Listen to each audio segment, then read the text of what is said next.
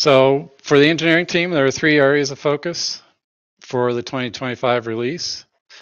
We worked on concrete connections, improved connection cubes, and more forced connections. Let's start with the changes we made to concrete connections. The number 1 goal was to increase the speed of process. If you have experience with a job like the project we see here, where there's a single concrete wall element that goes around the entire perimeter of the job, you know that changing one beam can result in a process that takes minutes. We wanted to make a significant improvement to that. We also found a list of small improvements that we could make to the connections themselves.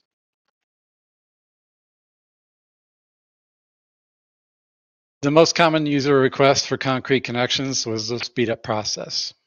We did this by changing the way that members are marked for process. In the past, if you changed a beam that framed to a concrete wall, that beam, the concrete wall, and all other members framing to that wall were marked for process.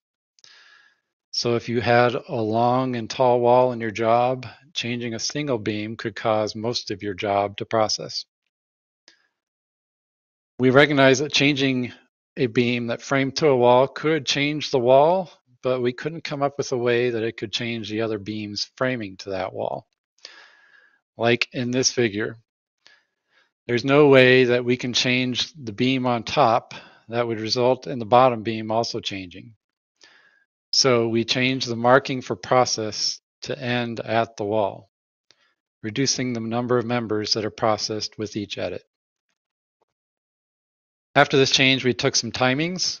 In a job like the one that was pictured on that last slide, changing a single beam takes almost 2 minutes in version 2024.